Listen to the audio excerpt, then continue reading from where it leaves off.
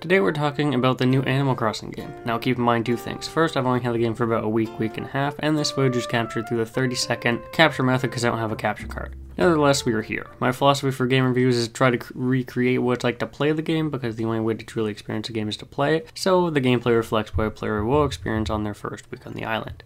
Let's get into the game now, shall we? This is also my first Animal Crossing game, so as a newcomer, it is fantastic. Anyways, Animal Crossing has always been a series where you can just do whatever you want in a welcoming and calm environment. With its perfect release date, it's a great game to quarantine with. This installment puts you on a desert island getaway with nothing but a tent to the base part of your island to explore. Tom Nook is back and glad to inhabit this island with you. The atmosphere is apparent immediately. With an island warming party and some basic starter tasks, it gives you acquainted with collecting resources and shaking trees. The nighttime music and the sound effects get you right into the vacation mood.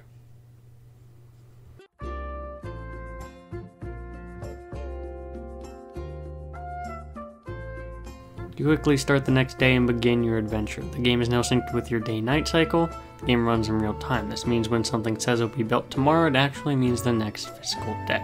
New Horizons is ultimately a game about growing a community of villagers on an island and making it a home, complete with furniture, houses, museums, interesting characters, and wildlife, and eventually transforming the island at will into something bigger. Now, I've only had the game for about a week, and I can tell you I've already felt like I'm making true progress. This footage is quite a bit older from where I am currently at, but still shows you the options available in the early game. You start with very little and the initial progress is slow, because the tools available to you are very limited, but after the first 3 actual days of time, much more will open up. What do I mean by this is that in order to explore the rest of the island, other than the base part, you have to unlock the vaulting pole and the ladder. The vaulting pole is used to go across the water to the other sections of the island before you're able to build a bridge. It's only unlocked after you get Blathers to come to your island. You do this by donating 5 fish and bugs to Tom Nook, and in this process you also unlock the recipe for an axe, which is critical for gathering wood from trees and stone, clay, iron from rocks. You will be asked to set up a spot for Blathers. It will take another day before he moves in, and then he'll give you the recipe for a vaulting pole, which you can then craft and go over to the other parts of the island. The ladder, which you can also get to unless you have the ladder, and is locked until Nook gives you that about 5 days later or so, and only after completing a bunch of other objectives. There are important progression steps that you can overlook if you're not aware. You need to pay off your initial loans in order to access paying for things with the new Miles program, and then you need to buy a house, wait a day, and then you can access the Nook Miles Plus items from the shop. The Miles Plus unlock allows you to buy tickets and other goods. It's a checklist progression system for a little while. Certain things only unlock after other objectives have been completed, but not directly one after the other. I'm at a point now where I don't need this checklist anymore since I've gotten the Town Hall. It's free-flowing in terms of how I progress. Animal Crossing is such a free game that's a shame the first week or so is gated by a very linear-like progression system. It's fun and it's not a bad system, but it's very noticeably linear until you get to the Town Hall, and you can easily miss stuff if you're not paying attention.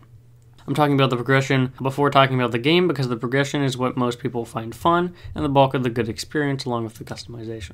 The name of the game is really going through the progression steps and then customizing and creating your own town. There are so many options for customizing everything that it's pretty crazy. There's a pro editor that you can unlock on your Nook phone that allows you to make custom designs and share them with other people, as well as wear other people's custom designs. You can make some fantastic designs with this, as we'll show in a little bit. There's the thousands of customizable items to decorate your house and surroundings with. Some of them work and some of them don't work for some reason. I wish I'd really tell you which ones worked before you bought them. For instance, the popcorn machine that I have actually kind of popcorn, but the electric scooter that I bought doesn't actually work or move, similar to some other items. It'd be nice if they did, but I really can't expect them to. A lot of the items you get when unlocked, you can unlock through like building the town hall, so your selection will be pretty limited until then to like Nook's Cranny and the recipes you get from villagers. Then there's the villagers and their housing. As part of the introduction arc, as I'm really calling it, you get to place 3 villager housing placeholders and deposit furniture into the boxes. They will then use this to decorate their houses and eventually move into the island.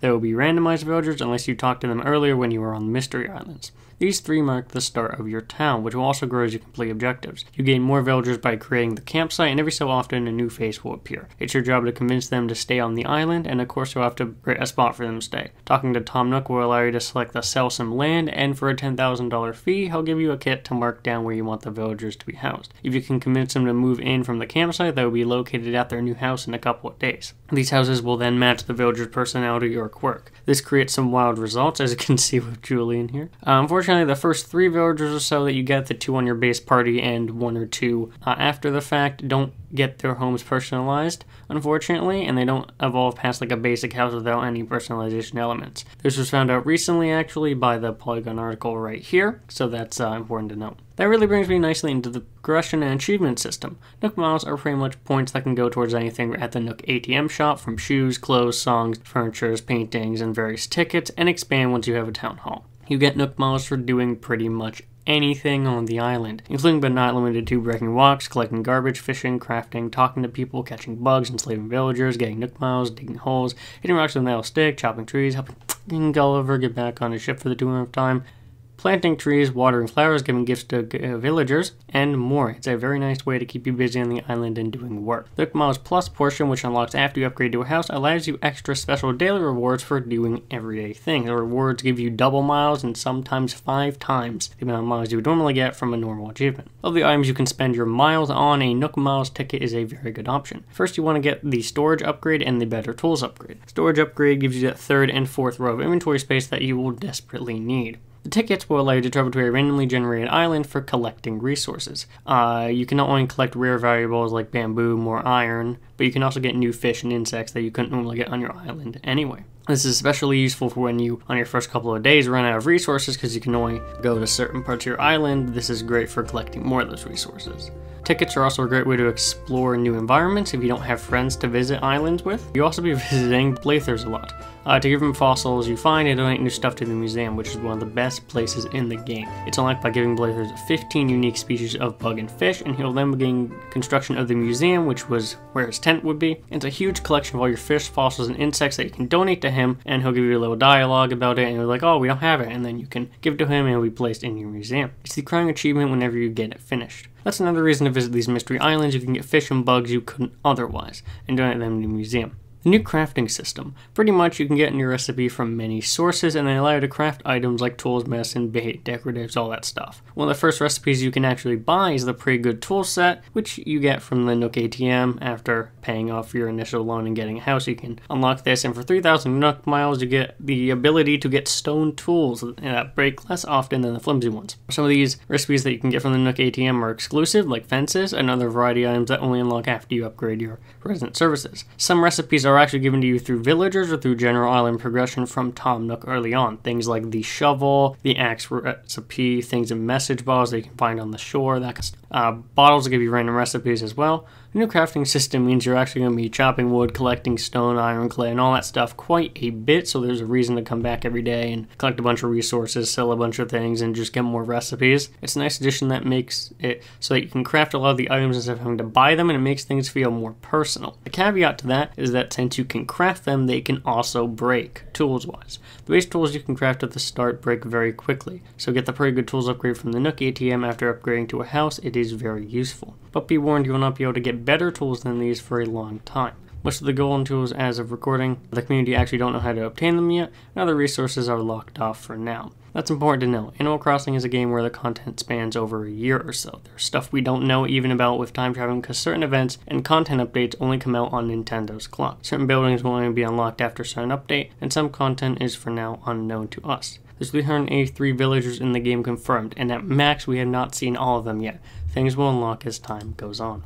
Now one of the 2 big things to consider when buying this game. If you have other people in the house, there's only 1 island per console. That means that the others that will join will be able to join your island only. This shouldn't be an issue or won't be an issue, and while other people are mad at it, the subsequent problems are much worse. The game only gives priority play to the first person, meaning any major progression is locked to that person. No bridges can be built, no houses, and the recipes and tools given to the first player are locked to the first player, meaning that player 2, 3, and 4 will need to piggyback off of player 1, requiring them to go into their account, make tools, and give them to the other players for like recipes and tools that they don't get shared. This also means that the island only generates the same amount of wood, trees, and stones that would be there if other people weren't there, so the resources become more scarce. I do agree that Nintendo should patch the recipes and tool progression issue. It does inhibit play and enjoyment for the second or third player. Especially if the first player isn't as engaged in the game as the other players are, they're hindered by player 1's game progression. The other big thing is multiplayer. While local co-op is a thing, it's very limited. The leader is selected and the other people are followers. The followers can't do anything except select the tools by just cycling through them, and the camera follows the leader, and so they have priority priority control over everything, including their inventory. So it's pretty useless. And then there's local multiplayer, which is better. You can add people to your best friends list and allow them to add your island, travel on there. And while I haven't tested it, other reviewers have said it works much better and there isn't a problem. And then there's wireless multiplayer, which works as you would expect. You can go to other people's islands and you can't mess around or edit them, but you can like explore them, look at them, go through stuff. As for a verdict, if you want the game, you already have it, as I and many other people already do. If you're new to the series and are not sure about it, this is the best game for a relaxing, fun, like town life sim type of thing. It reminds me a lot of Minecraft and the customizability and like free flow of it all. My Time at Porteous, or the create, recipe, craft, do a whole thing for a town. It's nice, fun, relaxing, a lot of stuff to do, and it's a really good sense of progression. Even if it is a little slow to start and restrictive in some of the multiplayer aspects, it's a great game, and while I know many people love it, including me. I was also skeptical about how much fun I'd have doing a game that many people call nothing and isn't fun, and what do? You don't do anything. I think it's a fun game, and I hope a bunch of people pick it up under my recommendation.